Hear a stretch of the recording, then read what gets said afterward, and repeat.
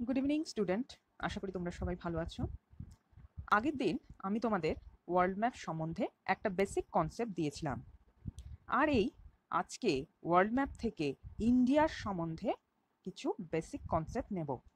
আমাদের ইন্ডিয়া এই ওয়ার্ল্ডের কোথায় অবস্থিত, তার ল্যাট কত, লং কত, আই মিন ল্যাটিটিউড মানে যাকে বলছে অক্ষাংশ, লঙ্গিটিউড যাকে বলছে দ্রাঘিমাংশ।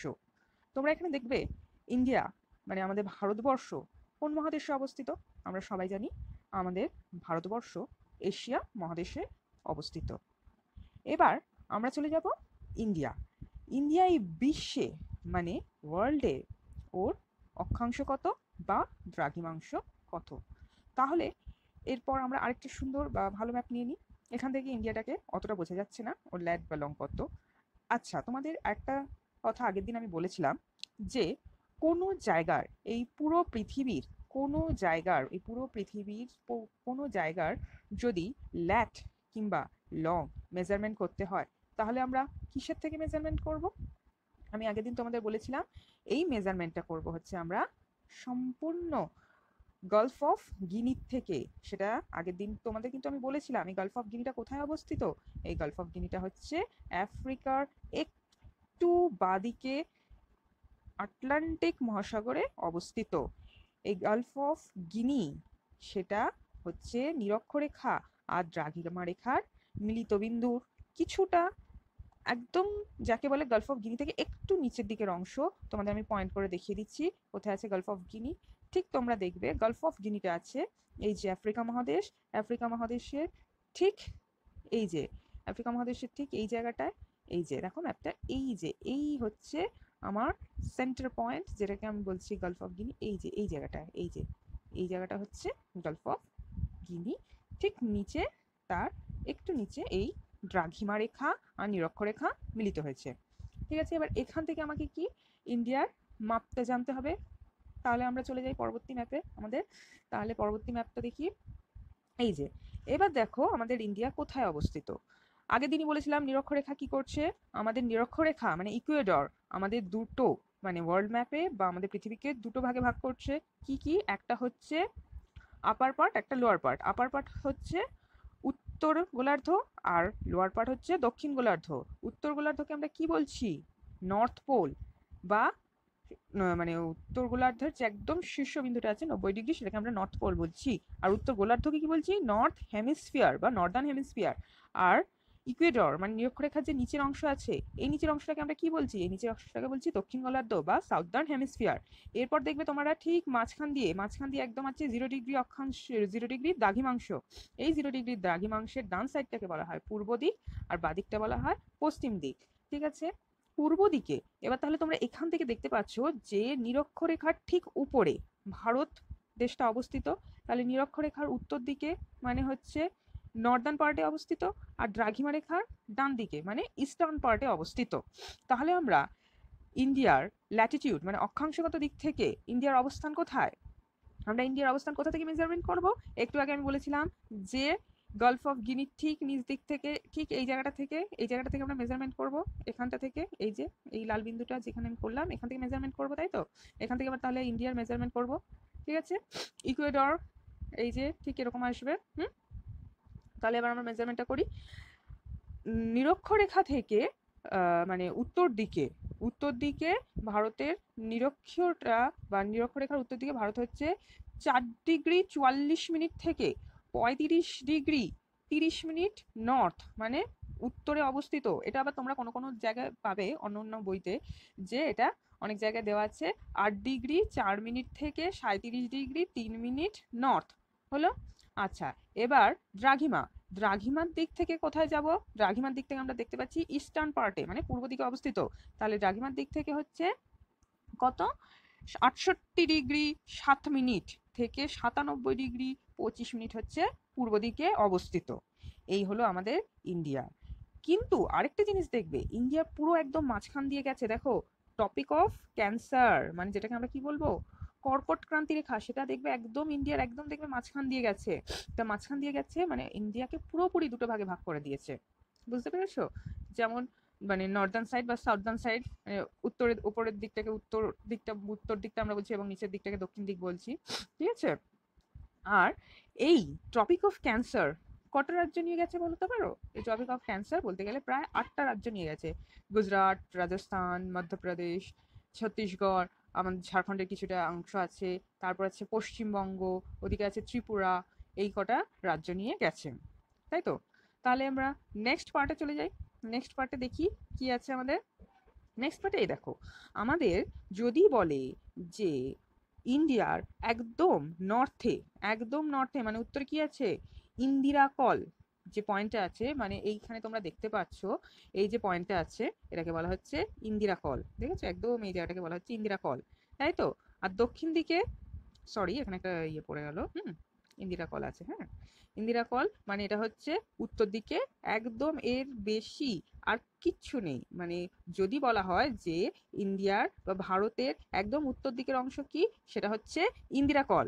আর নেক্সট আবার এদিকে চলে আসছি আমরা, দেখো দক্ষিণে আছে হচ্ছে যেটাকে বলে ইন্দিরা পয়েন্ট, তাই তো। এই যে দক্ষিণে যে পয়েন্টটা আছে সেটা হচ্ছে ইন্দিরা পয়েন্ট। তাহলে উত্তর থেকে দক্ষিণে দেখো ভারতের বিস্তার কত, 3214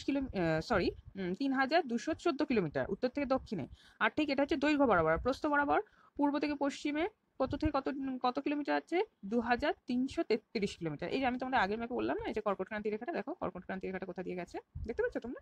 হুম এবার তাহলে আমরা কি দেখবো, যে ভারতের আশেপাশে কি কি দেশ আছে। সব থেকে ভালো দেশ, মানে কি বলবো, আমাদের সাথে যুদ্ধ করার জন্য সবসময় ব্যস্ত, যাকে বলা হচ্ছে ভাই ভাই, কিন্তু সেটা আর ভাই ভাই হয় না, আগে ছিল। তো ব্রিটিশ যাওয়ার সময় যেটা হচ্ছে একদম দুই ভাইয়ের বিচ্ছেদ করে দিয়ে গেছে পাকিস্তান। আমরা চলে আসবো একদম পশ্চিমে, কি আছে, পশ্চিমে চলে আসছে পাকিস্তান, তাই তো।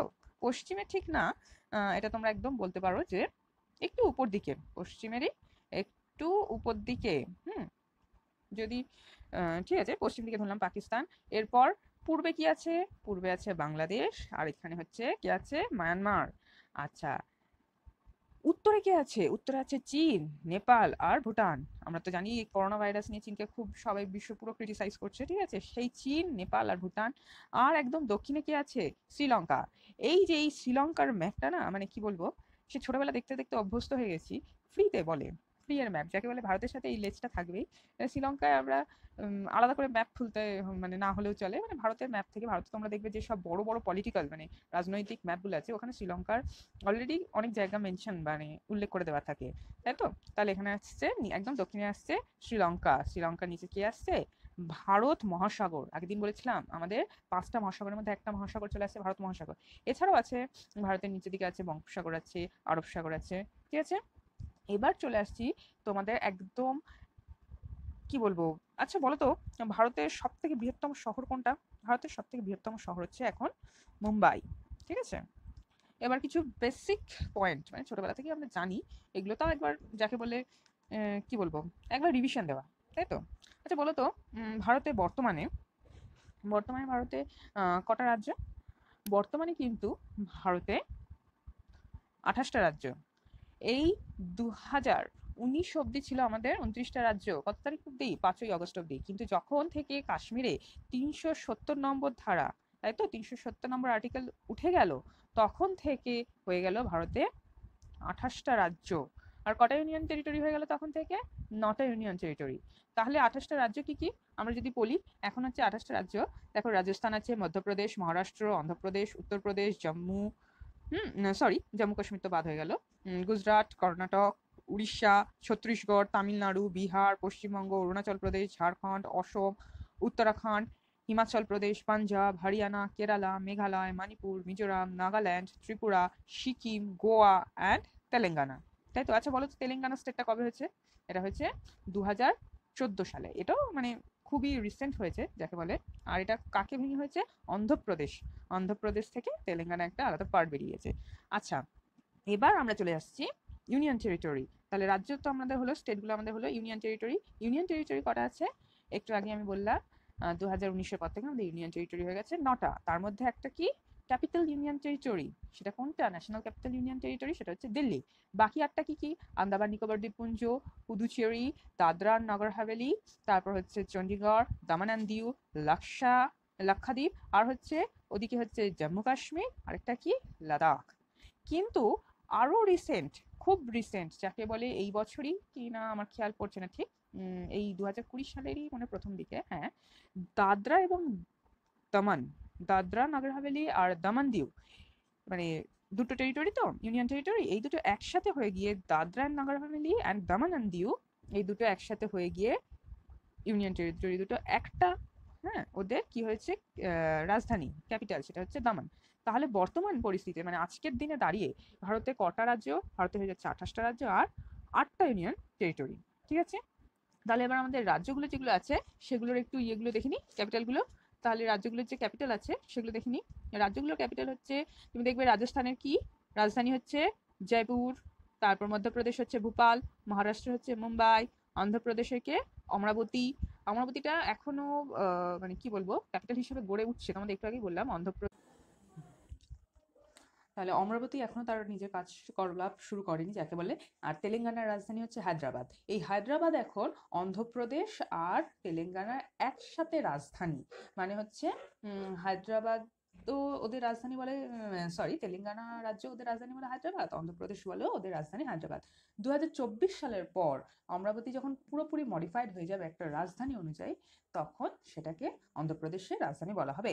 আচ্ছা, এবার তাহলে আমরা বাকি স্টেটের রাজধানীগুলো দেখে নিই। সিকিমের হচ্ছে গ্যাংটক, অরুণাচল প্রদেশের হচ্ছে ইটানগর, বিহারের হচ্ছে, দেখবে এখানে হচ্ছে বিহারের হচ্ছে তোমরা পাটনা, ছত্তিশগড় হচ্ছে রায়পুর, গোয়া হচ্ছে পানাজি, আসাম হচ্ছে দিসপুর, পশ্চিমবঙ্গ হচ্ছে কলকাতা, ত্রিপুরা হচ্ছে আগরতলা, পাঞ্জাব হচ্ছে চণ্ডীগড়, হরিয়ানা হচ্ছে চণ্ডীগড়, এদিকে হচ্ছে হিমাচল প্রদেশ হচ্ছে সিমলা, গুজরাট হচ্ছে গান্ধীনগর, ঝাড়খণ্ড হচ্ছে রাঁচি, কর্ণাটক হচ্ছে বেঙ্গালুরু, কেরালা হচ্ছে তিরুবনন্তপুরম, মেঘালয় হচ্ছে শিলং, মিজোরাম হচ্ছে আইজল, মণিপুর হচ্ছে ইম্ফল, নাগাল্যান্ড হচ্ছে কোহিমা, উত্তরাখণ্ড হচ্ছে দেরাদুন, ওড়িশা হচ্ছে ভুবনেশ্বর, তামিলনাড়ু হচ্ছে চেন্নাই, আর উত্তরপ্রদেশ হচ্ছে লখনৌ। উত্তরপ্রদেশের রাজধানী হচ্ছে লখনৌ।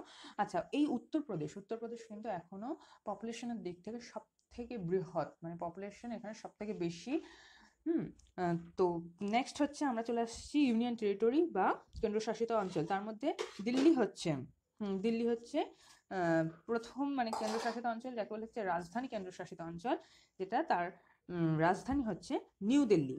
এছাড়াও বাকি কেন্দ্রশাসিত অঞ্চলগুলি হচ্ছে তোমার দেখবে আন্দামান আর নিকোবর দ্বীপপুঞ্জ, যার রাজধানী হচ্ছে পোর্ট ব্লেয়ার, পন্ডিচেরি বা পুদুচেরি, যার রাজধানী হচ্ছে পন্ডিচেরি, চণ্ডীগড়ের রাজধানী হচ্ছে Chandigarh, Dadra and Nagar Haveli R Daman and দিউ, তোমাদের একটু আগে বলেছি একসাথে হয়ে গেছে, তার রাজধানী হচ্ছে দামান, আর লাক্ষাদ্বীপের রাজধানী হচ্ছে কাভারাতি। আজ এখানেই শেষ করলাম। Thank you. আর ভিডিওটা যদি ভালো লাগে অবশ্যই লাইক করবে।